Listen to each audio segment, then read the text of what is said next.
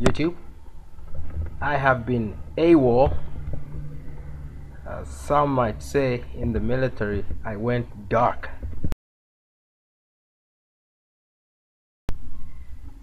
No particular reason, but it's people like this guy that put me off.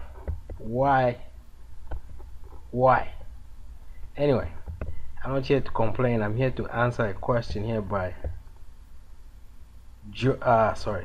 Adam Nowatsky.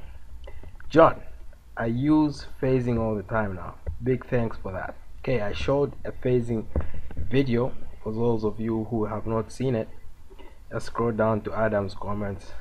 I responded to one of those.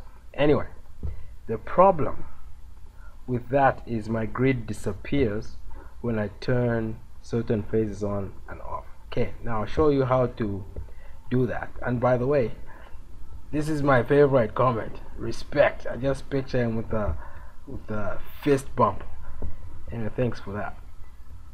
So I'm gonna show you how to phase and keep your grid lines.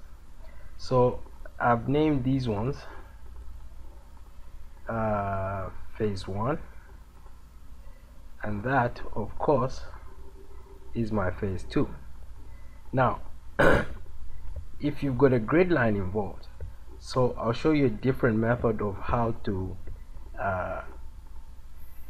turn on and off the phases. So first of all, what you want to do is create a group and name that phase 1.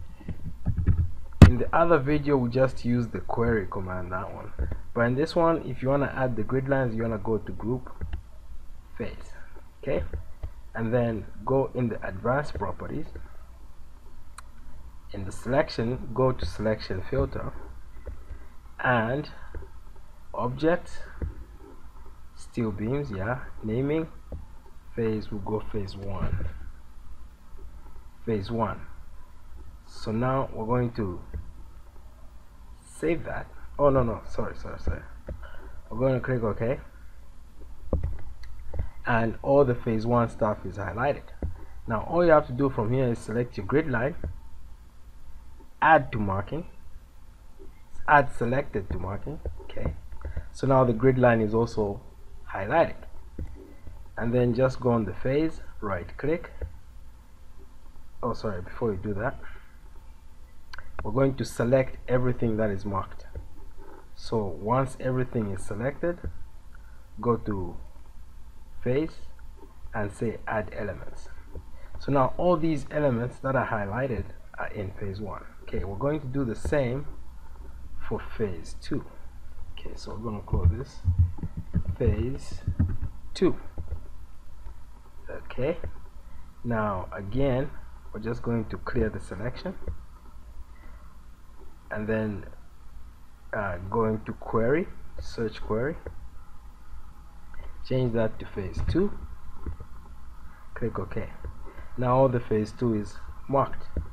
Select the grid line again, add to marking, and then select everything together,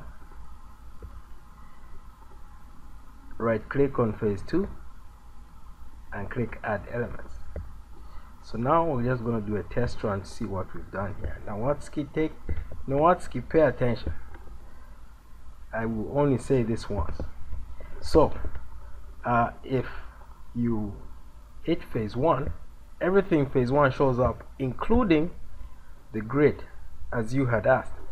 And if you click phase 2, again, like magic, everything happens the way you want it to happen. So if that helped you, like, subscribe, comment, thumbs up, whatever you have to do. YouTube.